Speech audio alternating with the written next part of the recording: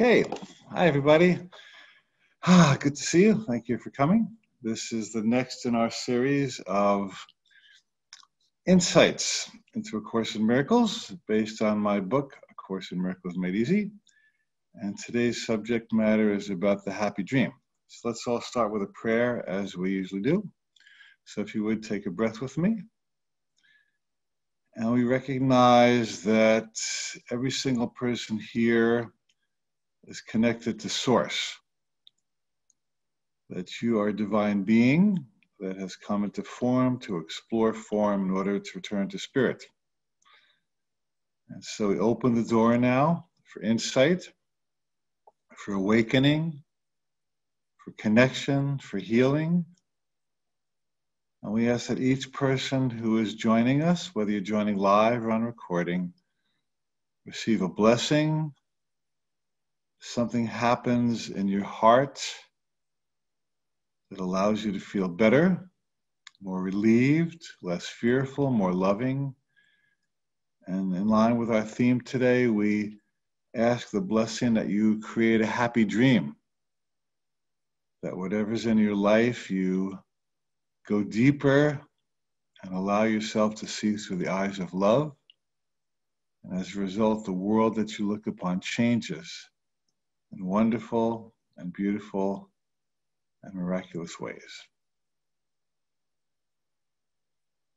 And so it is. Thank you. Okay, so as I mentioned, our theme for today is our happy dream. Let's look at the person who is happy. And so, Course in Miracles tells us, as we looked at last month, that life is but a dream. Do you remember that old song, row, row, row your boat gently down the stream? Merrily, merrily, merrily, merrily, life is but a dream. Where'd that come from? The Hindus and Buddhists call it Maya. It means it's an illusion. When you're sleeping, you go to all kinds of different worlds. You have all kinds of different experiences. The Course in Miracles tells us that the physical world is really not much different than the spiritual world or the dream world, because it's just a little more dense and slower. When you're sleeping at night, you're in the realm of mind and spirit and emotion only. The physical plane is kind of put aside. And so you have these very rapid movements from different worlds, one to another. You can be walking in your garden, and the next day you're in the city. The next moment you're in the city. You could be making love with somebody, and the next minute you're fighting with them. You could become a bird and fly over the mountains. And then you could become a fish, and you're swimming in the sea. And so the Course says that this physical world is just another dream, slower and denser. So one day you get a big check and you're happy. The next day you get a big bill and you're unhappy. One day you meet somebody, you fall in love. Next day you're out of love. One day you get a great job. The next day COVID comes along and your job is gone. The next day it's back. One day your body's not working. Next day it's working. Next day it's not. The next day it is. And the Course says that wherever you go with your mind is where your experience goes. And so the Course wants to train us. The Course is essentially a mind training.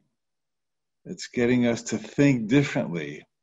And it tells us that mind is the source of all of our experiences. Behind every emotion is a thought. You have to have a certain belief in order to have an emotion come up. So let's say you believe that somebody who looks in a certain way is attractive, and then you see somebody who looks like that, and you fall in love with them, that person.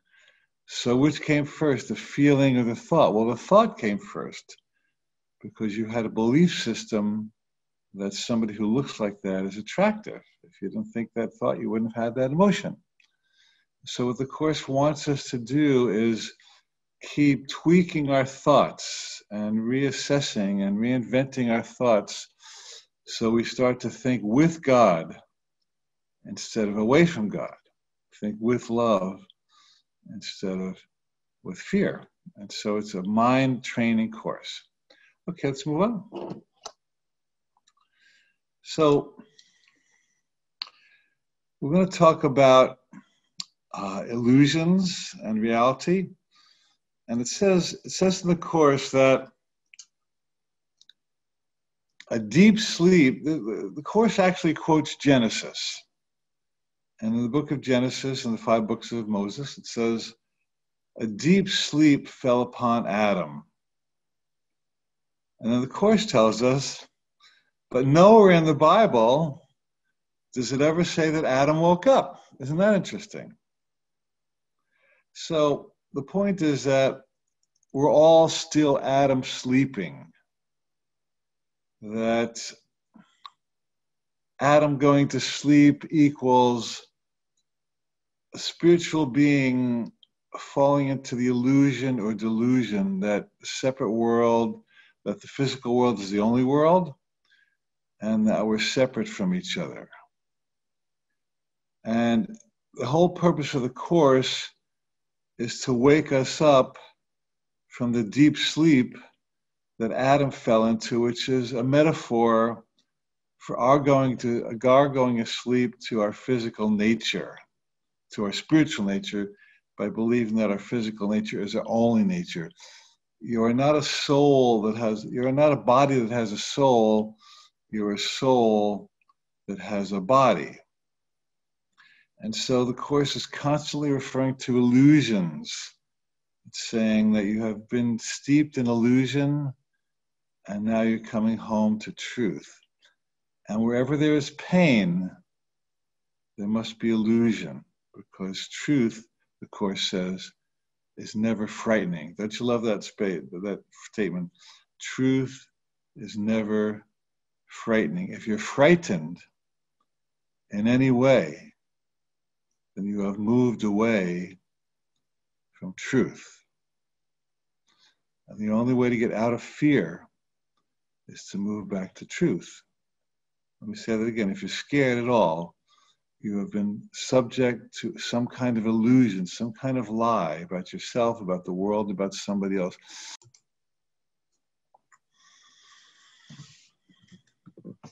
So this is from the course, and it says, the Holy Spirit, ever practical in his wisdom, accepts your dreams and uses them as a means for waking.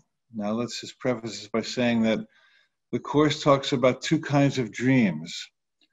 One is the nightmare, and the other is the happy dream. It assumes that as long as we're steeped in physicality and separation, then we're in some kind of nightmare. And it wants us to shift the nightmare to the happy dream. And the course says you would have used them to remain asleep. It says the first change before dreams disappear is that your dreams of fear are changed to happy dreams. So this is the premise for the whole idea of the happy dream. And it's saying that it's very difficult or impossible or very rare to just wake up from the dream of duality and separation like that. Once in a while, a great soul comes along who does it, like Ramana Maharshi or a Jesus or a Buddha. And certain people just have a quick awakening. But for most of us, what's going to happen is we're going to stay in the dream for a while and gradually awaken. And this is why the course says that your dreams of fear must change to a happy dream. So if you believe if you're putting yourself down for still dreaming, then that's part of the nightmare. The course wants to just gently accept the fact that we're dreaming, and then use the dream. This is what this whole lecture today is about. Use the dream as a fulcrum to shift from a nightmare to a happy dream. Okay, let's move on. This is another quote from the Course. These two quotes are perfectly related. And it says, "Fear not that you will be abruptly lifted up and hurled into reality." It says, it's kind of a funny statement, isn't it? Like we're scared. Please, God, don't make it real. Not too quickly. Time is kind. And if you use it on behalf of reality, it will keep gentle pace with you in your transition. Now, don't you love that statement? Time is kind. I love that because so many of us think that time is our enemy. We don't have enough time. Time is working against us. Tick, tick, tick, tick, tick. We're dying, dying, dying. And we think we're going to die and run out of time. Well, of course, would like us to run out of time. They want us to escape from time. But this is telling us that time is actually our friend. And if we learn how to use it properly, then we can fill it with new ideas that point us toward awakening instead of sleeping. And it says it'll keep gentle pace with you in your transition. Time will work on your behalf by moving you gradually instead of abruptly. Wouldn't you like to have a gradual awakening? And it says here that the urgency is only in dislodging your mind from its fixed position here. And this will not leave you homeless and without a frame of reference. So, it says the Course is always practical. And some people make the Course impractical. We can move on. So some people make the Course impractical by putting so much pressure on themselves and trying so hard and beating themselves up so much for not being enlightened or perfect or gentle or the most wonderful person you ever met. So the Course is so practical to say, okay, if you want to dream, stick in your dream, that's fine, but let's just move along. Let's just move along step by step by step. Now, I teach a life coach training course, and in our course, we tell that clients always like baby steps. That there is something easier about taking a gentle step rather than being pushed over the edge. And the Course is gentle. The teacher's manual tells us there are 12 attributes of a teacher of God. It's under the teacher's manual. And it says one of them is trust, and one of them is gentleness. So what the Course wants us to do is be aware of the illusion that we're in an illusion, but it also wants us to have compassion for each other while we're in the illusion. Now, I think I might have told the story before, but it's appropriate now, that once I was teaching in Japan just after the tsunami in 2011, and the 20,000 lives were lost there and tremendous property. It was a huge disaster for Japan. And a student came to me and said, well, another Course in Miracles teacher came through here before you, and we asked him, how should we relate to the tsunami and the earthquake? And he said, it didn't really happen. Nobody really died. And my student said to me, that didn't quite give me comfort. I had family members who died in that event. And this person just said, it didn't happen. They didn't die. Don't worry about it. And what I got out of that was that what the teacher was saying was true. I mean, the Course tells us that anything you think bad that happened didn't really happen and nobody really dies. That's the big picture of the Course. However, when somebody is in pain and they've lost a loved one or they're ill, it does not really help them to come along and hit them over the head with a metaphysical hammer. You want to say, I'm so sorry for your loss. And then maybe over time, if you're going to teach them, you can work with them to recognize that in the big picture, there is no death. So the Course wants us to be compassionate as well as illuminated. So let me give you examples of a few people who had compassion. One was a man named Milton Petrie. I read about him. And he was a wealthy philanthropist who I think he made his money in the garment industry. And what Mr. Petrie did every day was he would read the newspaper to find somebody he could help. That's probably it's probably the best use of the news, is to find out who you can pray for and who you can help. And he said one day he read a sad story about a beautiful young woman who was a model, and she had a fight with her boyfriend, and he hired someone to slash her face. She was accosted on the street, and he took a knife, and her face was all ripped up with a knife. Horrible, horrible, horrible. And so Mr. Petrie had such compassion for this woman that he paid for her to have plastic reconstructive surgery to restore her face as well as possible to the beauty that she had beforehand. And then I think he gave her many thousands of dollars every year to keep, fine-tuning her face so she could have a nice face again. So that was an example of compassion within the illusion. He could say, well, she's not her face, she's not a body, she's a spirit. This is part of her spiritual lesson. So what? Everybody will learn from it. Well, he could have said that, but he said, no, this young woman's hurting. Let me help her. I also read about a group of cosmetic surgeons along the same lines who donated their time and skill to restore the physical appearances of women who had been beaten or abused in any way. And I saw a beautiful documentary on TV about this, and they showed that these women who had their faces all messed up, they had their faces covered after the cosmetic surgery, and then they unwrapped the gauze, and you should have seen them looking in the mirror and seeing their face restored. I mean, it was deeply touching. They all came to tears. It was like a miracle that somebody helped them restore their appearance. And it was only because those very gracious and generous cosmetic surgeons donated their time.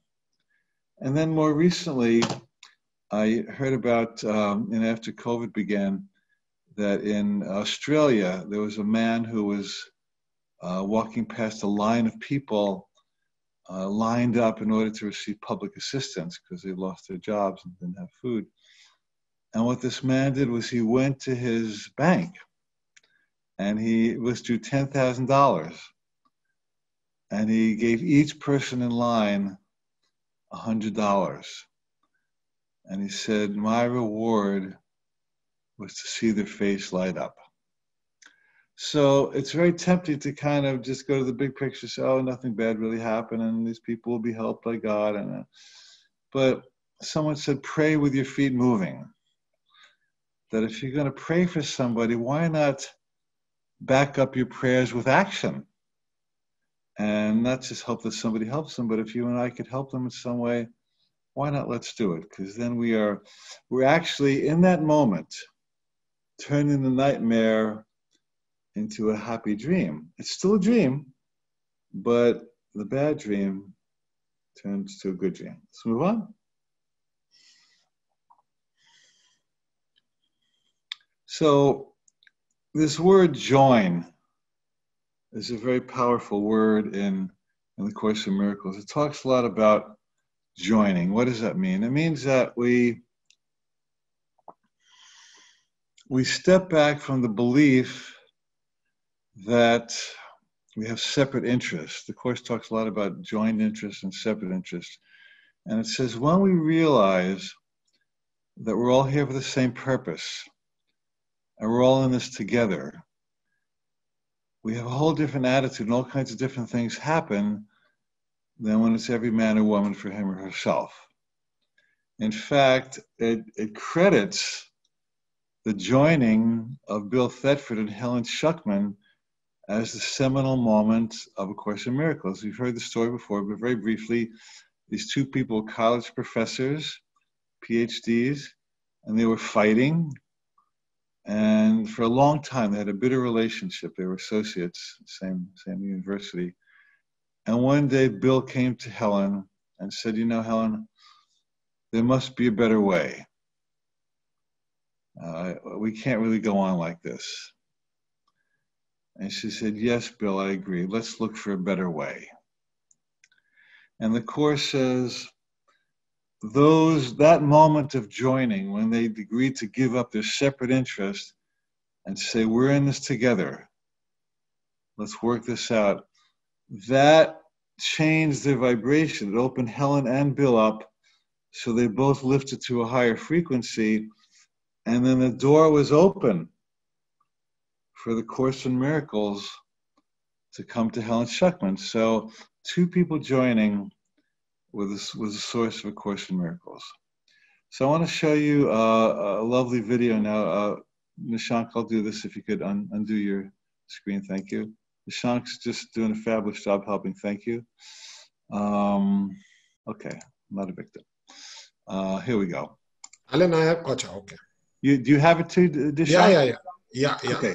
Thank you. I'll pause the recording. Is very gracious. None of us could do by ourselves. And this is the Course in Miracles way of saying that the happy dream is the one in which we join.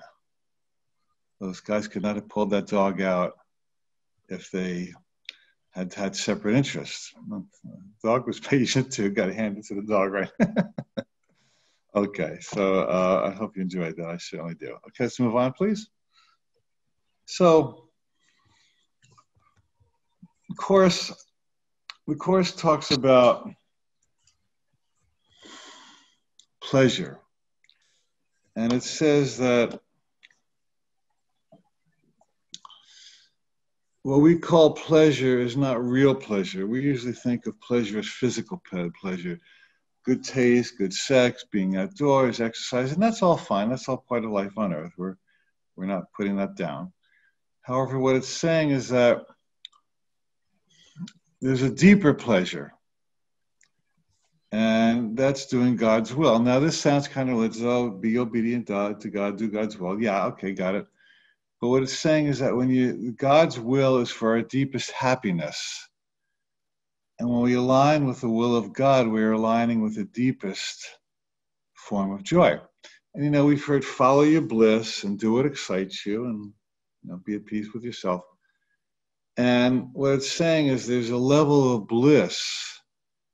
There's a level of soul reward that transcends what we usually call pleasure. And when we really line up with spirit, then the level of pleasure that we experience is so much more profound than a simple momentary hit.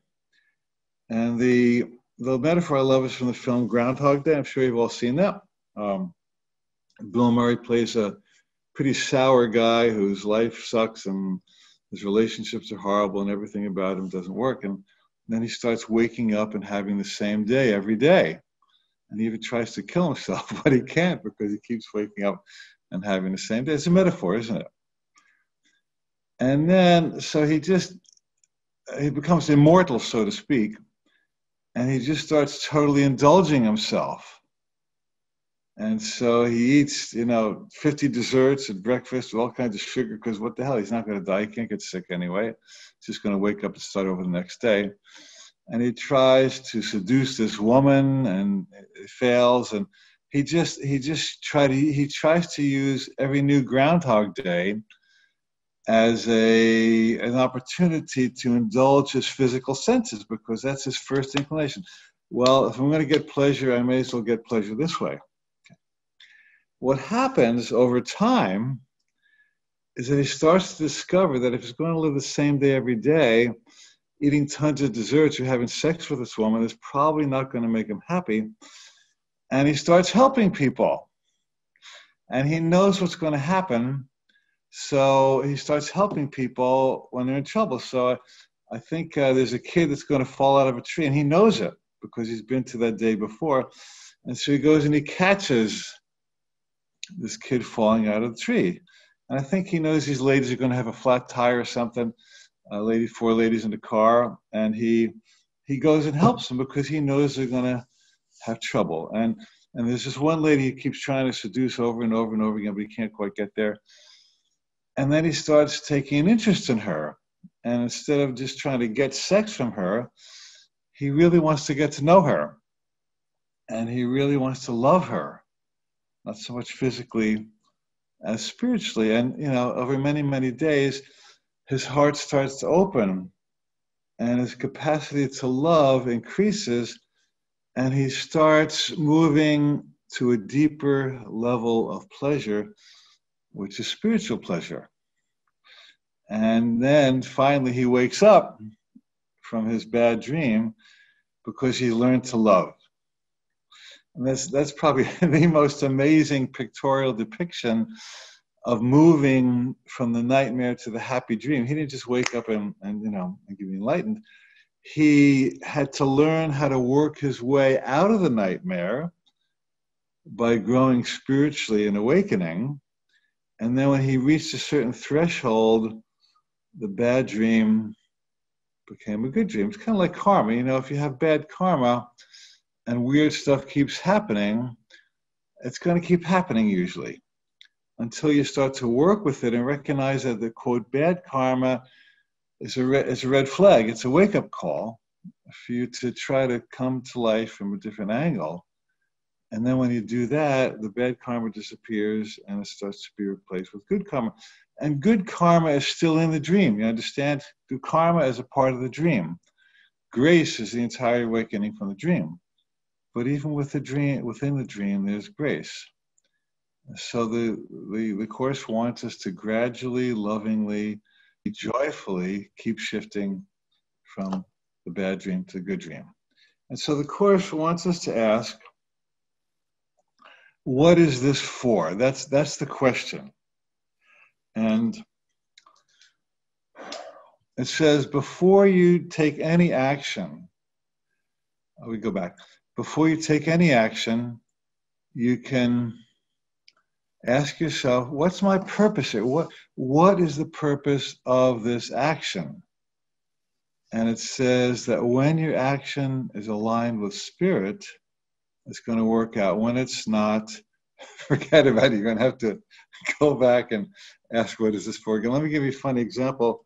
I knew a woman who, this guy was pursuing her, and she didn't really like him, but he was kind of wealthy, and he kept pursuing her. So she finally agreed to go on a date with him, and he wanted her to meet him in Chicago for a weekend, which she did.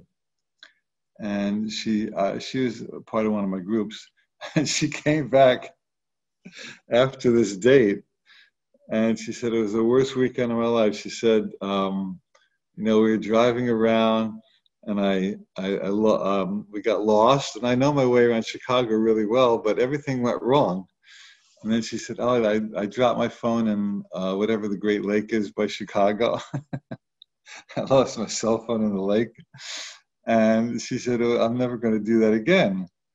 And I kind of coached her, and I said, well, what do you think happened? She said, well, I don't think that my intention was really aligned with spirit. I didn't really like this guy. I was more impressed by his money, and I didn't know how to say no because he kept pursuing me. She said, I don't think I'll do that again. She said, I'm not going to go out with anybody for the money, and I'm not going to go out with anybody just because they're pursuing me.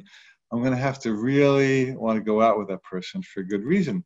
So if she would have practiced this lesson, what is this for, beforehand, then she would have had a different experience. And a couple of years later, she came to my workshop with another guy, and she was very happy. And she says, I really love this guy, and I really want to be with him. And it was like a nice juxtaposition of the polarities of doing something for the wrong reason and then doing something for the right reason. In the first situation, her spirit, she was not really aligned in spirit with the purpose. It was not God's will for her to be with that guy because her motivations were sullied. The second time around, she had a good reason. She really loved the guy, and she really wanted to be with him, and she was with him for him, not for his money. So the Course wants us, there's this suggestion that the Course gives at the beginning of every day. It says, every day, say, show me what I'm to do, where am I to go, what am I to do, And what am I to say and to whom? To show me today. And it says, if you set your mind up with that reference, with that intention, then at every moment you will be guided. That you can't go wrong when you say, Spirit, please show me. And later on, there's a section of the course called the Rules for Decision. And it gives us a guide how to make decisions. It says that the big mistake you make is that you make a decision and then you ask for guidance. So you say, I'm gonna marry this person, and you ask, should I? It says, I'm gonna buy this real estate, and then you ask, should I? And it says you'll do a lot better if you ask, should I, before you do the thing, because and this is, we've talked about this before, where when you say, please show me, then you have to be willing to be shown any particular alternative. You can't say, please show me if I should marry this person, as long as the answer is yes, because that's not a please show me. That's a dictation of a result. And you've heard me call this the truth smokeout, where you say, show me the truth about this.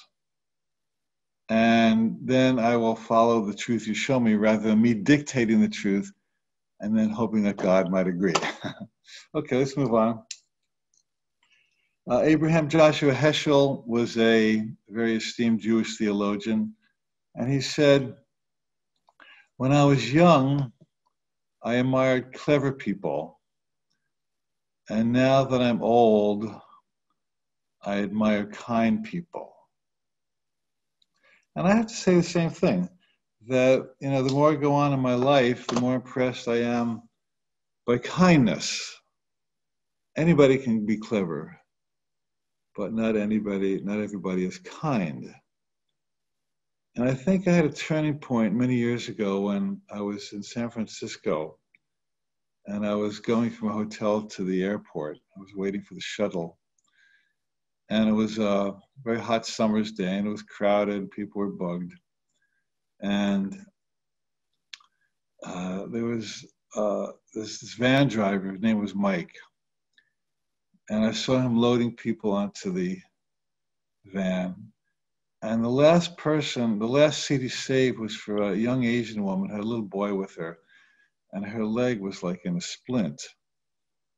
And what he did was he so very kindly left a seat for her by the door, and he put her in it, and then he had a chat with the boy. He pulled this little 6-year-old boy aside and said, now you're the man now.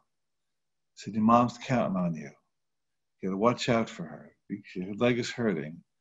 Watch out for her. The kid pat on his fanny and put it on the van. And I was really touched, because he could have just loaded up the van and took off and gotten all the bugged people to the airport. But he took 30 seconds or a minute extra to give kindness to this woman who needed more help. And he lectured this boy in a loving way. And I thought that was a teachable moment. That was what Joel Goldsmith called a parenthesis in eternity, which means that time stopped for a moment and all separate interests dissolved. And he was joining with this woman to help her, and joining with this boy to help him. And at that moment, the nightmare, all these people trying to get to the airport as fast as they could, turned into a happy dream. The same kind of thing happened to Dee and I yesterday. We were standing in line at this health food store, and you have to wait because they only allow a certain amount of people in. And there's maybe, a dozen people in line. And a lady came up with one of those walkers, and she was moving slowly, and she started to get in line, and she would have been, 12th in line. And as she did, this woman who was standing next to us said, come on, darling, we're going to take you to the front of the line. You shouldn't have to wait with everybody. And the lady kind of resisted, oh, no, I don't mind waiting. And the other lady said, no, come on, we'll get you. And she walked this lady to the front of the line and said, this lady is disabled. Can you please let her in before everybody else? And of course, the agent did that, and it worked. And that was another one of those moments when kindness showed up, and it blurted out the nightmare. And you know, Dee's very good at stuff like this. She's always thinking about people. Once we were in North Kohala, Hawaii, and there was there'd been a blockage on the road. I think a tree had fallen down after a storm, and there was a long line of cars. They had gotten the equipment out to remove the tree, and there were police on both sides, letting traffic through a little bit here and there where they could. And there was a long line of cars waiting to get through on our side. We were among it. And we finally got to the policeman who was directing traffic. And Dee said, you know, thank you so much for helping out. Everybody else was bugged, right? And she said, can we get you a sandwich? Or get you some water or something like that. And the policeman said, well, thank you, but no, I'm okay. And I just thought that was so sweet of Dee to just remember that that policeman had needs too. It seemed to be that the policeman was causing a problem by making people wait. Well, the policeman was just doing his job. And it seemed everybody else was bugged waiting to get through, but Dee had the presence of mind to stop and say, hey, can we give you a hand here? Can we help the policeman? Usually we think policemen are going to help us. But in that moment, she reversed the dream, and it became a happy dream. You know, and the policeman didn't accept the gift, but I'm sure the policeman was touched by it. It was a very nice offer. I doubt if anybody else in that line offered to help that policeman. So these are all seemingly little examples of things we can do to make each other's lives better. But in the big picture, they all contribute to fixing the happy dream. And so finally, there is this is one of my favorite lines from the Course. It's from lesson 155. It says, there is a way of living in the world that is not here, although it seems to be. So you're in the world. Your body's still moving around. You go into the bank or the post office or whatever you're doing. And you're still doing the worldly thing, but your consciousness is in another place. In fact, I'm going to tell another story. Let's move away from the slide for a moment. Years ago, I was sitting on an airplane, and I was listening to a Bashar audio on my phone. Pretty good uplifting lecture. And I was sitting in the front row. And at that time, they had the screens right on the wall of the airplane. Now it's all wireless. And this movie came on, and it was a silly teenage romance. And I wasn't really interested in the movie, but I could hardly not watch. I had to sat there with my eyes closed to not watch it. So I kind of tracked it a little bit here and there. And the plot was so inane that I could figure out. It was easy to figure out what's going on in the movie without hearing the voices of the music. And this went on for the whole movie, and I kind of got the movie as it was going on. But meanwhile, the greater part of my attention was listening to this audio. And when the whole experience was over, I realized that I had been given a huge lesson in how to live in the world, because the Course would say that the world is just an inane movie. It's silly, it's stupid, it's inside out, it's upside down, it's insane. The Course says many, many, many, many times that the world is insane. And if you haven't watched the news lately, the world is insane. And so even while I was tracking this movie, I could figure out what was going on. And at the same time, I was listening to a magnificent lecture. It was like downloading to me through this iPhone. And so the voice said, now you have your instructions. Watch the silly movie where you need to or do, but meanwhile, let the greater part of your attention be absorbed in higher power. Keep listening to the big lecture even while part of you is absorbed in this silly little movie. I thought, well, that's pretty cool. That's how it works. Maybe this is how great spiritual masters work. They see what's going on. They know, they're aware of the story, but that does not distract them from the great lecture that God is giving them at every single moment. Okay, let's go back to the screen. So the Course says that we are living in the world as if we're here, but not really. It says, you do not change appearance, although you smile more frequently. Your forehead is serene. Your eyes are quiet. And the ones who walk the world as you do recognize their own. In other words,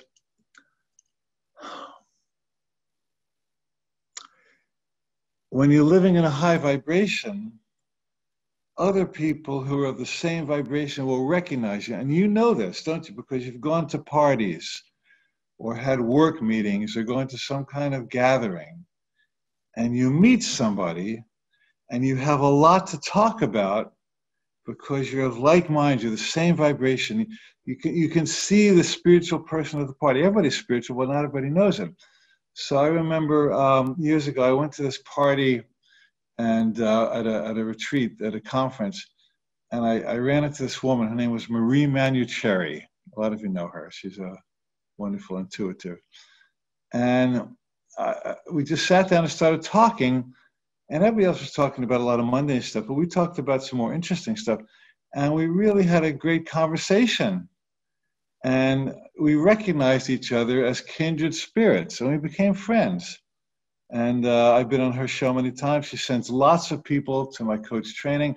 I send lots of people to her. We have a wonderful, mutually supported professional relationship. And we must have talked for an hour or two at that party, and we could care less about anybody else's conversation because we recognized each other as people of like mind. And we remained friends for many years. So how does that work? Because when you're in a certain frequency, everyone else at that frequency is a match to you. And you recognize each other. You have certain kind of glasses on that, like those night vision glasses that they wear in the military, where you start to see things that nobody else sees because your vision is attuned to that hailing frequency, as they called it on Star Trek. And the Course goes on to say, yet those who have not yet perceived the way will recognize you also and believe that you are like them as you were before. So what it's saying is that a spiritual person does not separate yourself or make yourself aloof from the world, that you can have a conversation with anybody and they can feel like you're one of them, because part of you is in the world and part of you is out of the world simultaneously. And I also remember years ago, I went with, we can put the video off, thank you, Nishan. I used to be part of this yoga class, and during Christmas, the teacher took a bunch of people to a hospital to do caroling, and we went to this one guy's room. At that time, I thought yoga is you only talk spirituality, and the yoga teacher went into this one guy's room. We had the real down-home conversation. Where are you from? Oh, I'm from Perth Amboy. Hey, you ever go to Joe's Bar? Oh yeah, I went to Joe's Bar. I used to do shots there. And he had this very earthy conversation with this guy who was in a hospital bed. And it really lifted this guy in the hospital bed to hear about Joe's Bar in Perth Amboy. And so he was able to teach yoga and go to very high places in his yoga teaching and simultaneously have a very earthy conversation with this guy. So he was part of everybody's group. He did not separate himself or make himself aloof from anybody. So that's the game. In the world, but not of it. In the dream, but transforming the dream from the nightmare to the happy dream. And there you have it. Okay, we have some time for questions and comments. I believe Nishank has been fielding questions. You can, if you have not already typed your question to him, you can do it. And I will take questions or comments as well. Okay, Alan, we have a question from Sandra Campbell. Yes. And she asks, I just lost my pet who I've had for the last 16.5 years. Oh, what does the Course say about animals? Are they just part of our illusion, or do they have a spirit that does not die? Well, sorry you lost your pet. I know what that's like. I've had that experience and it hurts, so I'm with you. It's both. That animals have a physical being, but there's also an element of them that can be spiritual. Now, I asked my teacher this very same question many years ago. Do animals have a soul? And she said, animals who live with people and the people treat them with love and kindness, they kind of develop a soul in that the love you give them calls forth the love that's in them, the potential love that's in them, and they kind of rise to a higher state of consciousness. So you might say that they become ensouled when your soul treats them like a loved divine being.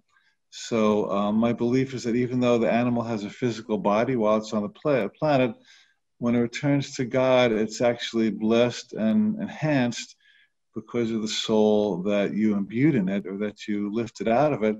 And I think there'll be a very good chance that this animal would come back to meet you because souls recognize each other. Just like Marie and I recognize each other at the party, souls that belong to each other recognize each other. I hope that helps you. Thank you, Alan. Joanne asks, this chapter says, ego does not want you to wake up because it fears that the kingdom it has fabricated would dissolve. She's still having trouble comprehending ego as something other than me, outside of me, or not part of me, some kind of thing that I am subjected to. Please clarify, and thanks for your patience. We could say, well, the Course would say the ego is really not a part of you because the ego is based mostly on fear, entirely on fear, and who you really are is based entirely on love. So the ego is an erroneous thought about who you are, or we might say it's a severely limited thought about who you are. So while the ego is not a part of your true self, it's a focalizing device that you use to participate in duality so you can learn certain lessons that will lead you back to unity. I know it's a mouthful, but that's what I said. And so think of it like your ego is your car, you might say. So your car helps you focalize in the physical plane, and it drives you from place to place, and it helps you accomplish certain tasks while you're in the world. But your car is not you. Your car has an identity separate from you, and when you get out of your car, you remain who you are, independent of who you are while you're in the car. You may have been absorbed by the car, but you're not the car. So think of ego as a device that you use to focalize that you are bigger than it, but you can use it to help you in the world. Hope that helps. Thank you, Alan. And one more question from Luis Molim. When Okay. you talk to someone who is at the same vibration as you, the talk is fluent. But when the vibes are different, what do you do? Walk away? Say that again one more time, please, Nishank. So when we are talking to somebody vibrating at the same frequency as we are, the conversation goes very fluent. Right. But when they are at a lower vibration or something like that, what can we do? Walk away? Well, you have some options. You can attempt to up-level the conversation by speaking more truth yourself and inviting that other person to meet you at a higher vibration. That's one option. You could walk away politely and just say, excuse me, I need something else I need to be doing. So that's an option. You could also allow the law of attraction to help you. So I know you're talking about a particular conversation. Let's talk about a particular relationship. So let's say you have an old friend who you don't really vibe with anymore, and they're kind of vibrating at a denser level and you've gotten lighter. And you might say, what do I do? Well, in my experience, when two people are vibrating at different vibrations, there's no longer a Velcro, and there's no reason for them to stick around. And circumstances will move you both in different directions, so each of you can be with people who match you rather than trying to be with somebody who doesn't match you. But the simple answer is try to up-level the vibration by speaking more truth yourself, or find a way to gently step away. And, there's probably somebody else in that room who your friend would have a better conversation with. There's somebody else who matches that person, And why not free that person to talk to somebody who matches them rather than to try to force yourself to talk to them? Now, there's one more phrase from the Course we could apply here. The Course says, in any situation in which you perceive that something is missing, what is missing is what you're not giving. So you might say, well, okay, I'm kind of bored here. What could I say that would be more interesting to me so I'm not bored anymore? You're taking responsibility for your experience. And so you say something that's more meaningful to you, that would be the foundation of a good conversation you would enjoy. And that's your offering. And then you offer it to the other person. They might respond, they may not, but at least you have given what you were missing. You've given yourself the gift. You have offered the other person the gift. And what happens after that is in Spirit's hands. Either the conversation will stick or it won't. Either you walk away or you won't. But at least you've done your part by being in integrity with what inspires you.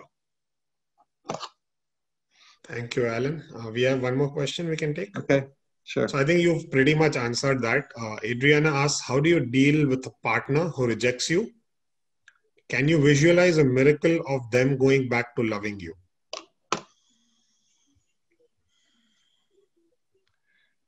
I would never make it my goal to manage someone else's behavior. This is the big trick of the world, that if I can just get that person to change their behavior so I will enjoy their behavior more, then I'll be happy. This is ego. So if somebody rejects you, then there might be a good reason. You know, they're not a match to you. And so I would say to God, if this person belongs to me in any way, relationship, romantic relationship, business relationship, friendship, if this person belongs to me, then I will invite them spiritually to be with me. If they don't belong to me, then I don't want to try to force anything. Perhaps there's somebody better for them. Perhaps there's somebody better for me. And this is what the Course means by turning it over to the Holy Spirit. You say, okay, this relationship seems like it didn't work out here. Let me turn it over to Spirit. God, you guide this relationship. I want what is best for this person. I want what is best for me. If it would be right for us to be together, please bring them on. If not, I trust that they have a right place and I have a right place. And then you are free of the ego need to manipulate so this person conforms to your desired expectations. And then miracles happen. The person may show up again and say, hey, I made a mistake. Or the person may vibrate, out into the universe, and somebody else will spin in. And you have to trust that the law of attraction is organizing all relationships for the highest and best result of everybody in the relationship. And when you can do that, you can drop your shoulders and unleash your solar plexus and relax and say, okay, bring on the best for me, God, whatever it is. And you know what? God always brings on the best for you, whatever that is, without the ego's need to anxiously manipulate so you think you get what you think you need, but don't really. Okay. Well, I think we're out of time for the moment. So let's close with a moment of meditation and prayer. Thank you so much. And Nishank has once again been stellar in organizing the slideshow and the questions. Thank you, Nishank. Thanks, Alan. Love doing it. Okay, so let's close our eyes for a moment and take a deep breath.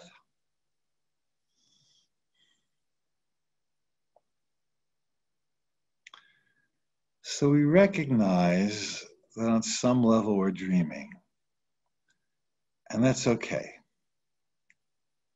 We pray now that our dream turns to a happy one. Not so much that particular events or things come to us, although that could be part of it. We ask that we drop into a place in our hearts where we are at peace. That's the real happy dream. So, Great Spirit, we ask that you help us to remember who we are and what we are here for. We ask that we stay on track and on purpose with our mission to continually awaken and to remember our divine identity. We ask for deeper trust, that we can recognize that the events that transpire around us are working on our behalf and on the behalf of those we touch.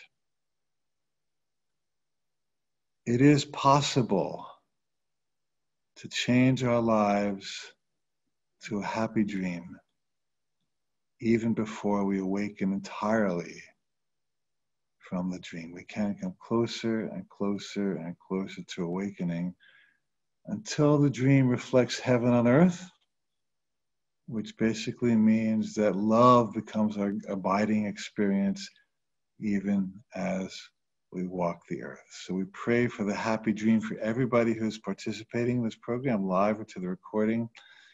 And we vision that Great Spirit walks beside us, within us, through us, and helps us transform our life so that any bad dreams dissolve, and that the happy dream becomes our ongoing, abiding, deeply fulfilling experience. And if you'd like to join me in this prayer, say out loud right where you are, and so it is, and so it is. Thank you everyone for joining us. I will see you next month. Have a happy dream of a month until we meet again.